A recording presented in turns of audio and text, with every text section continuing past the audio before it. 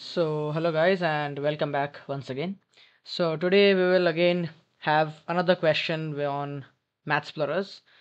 And guys, this question is something that I have to teach with a very small theory, which I guess will be important for your JEE Advanced, although it is not specifically mentioned in various books, but maybe this can help you. Okay, like the question you right now see on screen can be done using various methods, but I prefer that you remember what I am going to teach you today because this will be of real use. Okay, so if you notice, the question says fx be a continuous function from 0 to 1 to all real positives such that integral 0 to 1 f squared x dx is equal to 1 and I is equal to integral 0 to 1 x power 2024 f of x dx.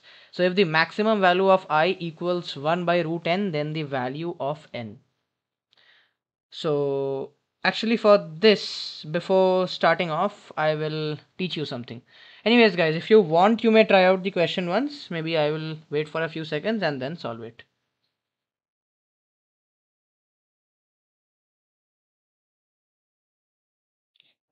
Okay, guys, so I hope it's time for us to solve. So before solving this, I would like to teach you something, which is a very famous, you can say, integral inequality that is called Cauchy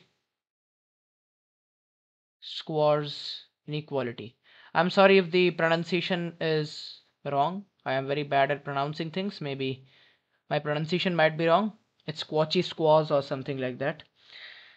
So this inequality tells that if f of x, like it's a really small inequality. Okay, so and there is no condition also. Only condition is f of x and g of x will two functions will be involved. They have to be continuous in the interval in which we are trying to use this inequality. Okay, that's the only condition. They have to be continuous in that. Okay, so you can remember this easily.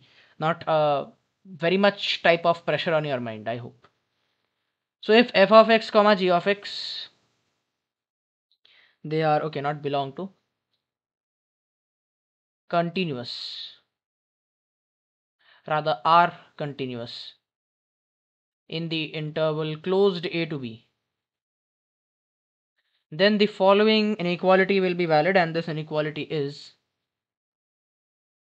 integral b to a f of x into g of x dx squared less than or equal to integral a to b f squared x dx, or you can write it as f of x whole square dx also if you want, and this will be integral a to b g square x dx. Okay, gx whole square or g square x dx, whatever you want you may write. So I will quickly enclose this in a red colored box. So this is the inequality that actually we will directly use, and this sum will be solved within a few seconds. Okay, but anyways, because I have told you something, so I should also prove it. So I will try to show you the most. There are very many complicated proofs available for this inequality, but I am not going into those. I will show you the most like simplest form that is maybe within the range of your JEE syllabus. Okay, so the proof of this thing will actually is a method that is called completing the square. I hope you have heard it before also.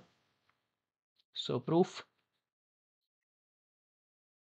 integral a to b, like if I write f of x, I will take f of x and g of x only. F of x minus lambda times g of x whole square. Okay, now this thing is something that if I integrate will always be greater than equal to 0, right?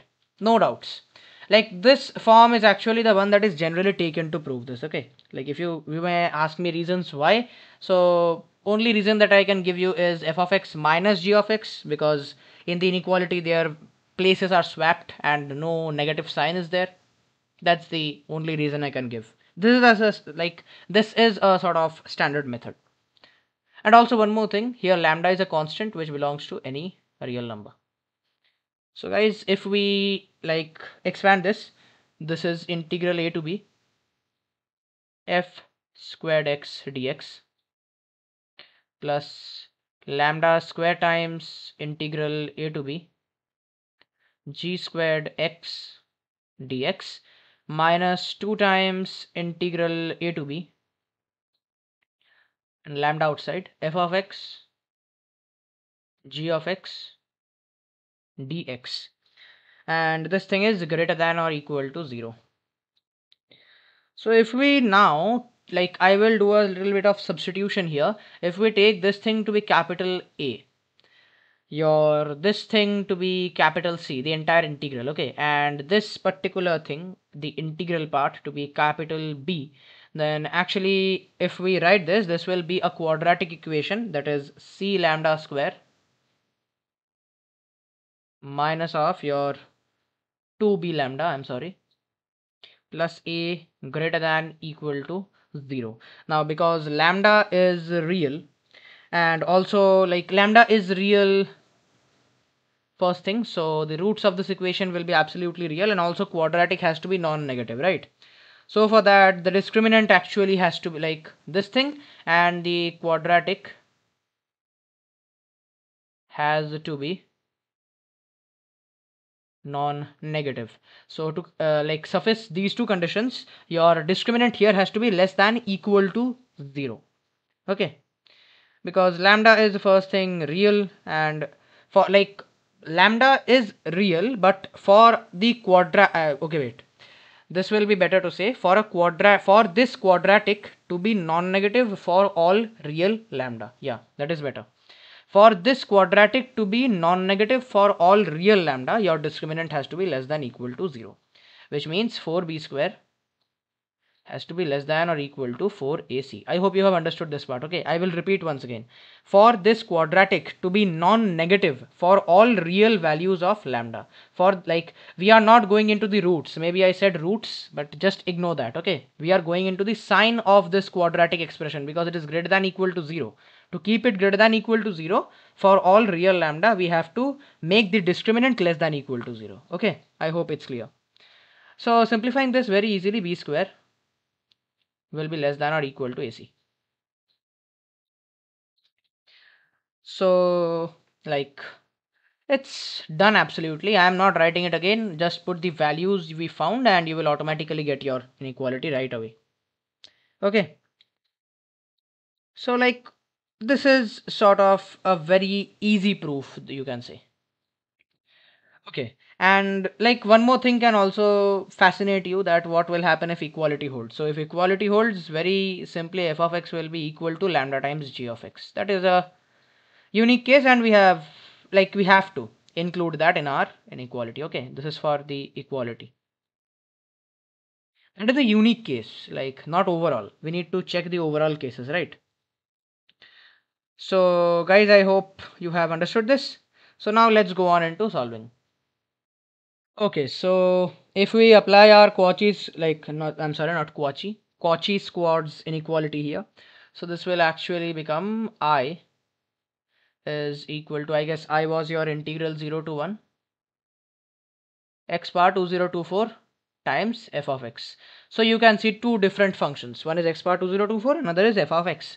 So applying the inequality, this will be less than equal to integral 0 to 1 x bar whole square, so 4048 dx, and this will be integral 0 to 1 and I guess f square x dx.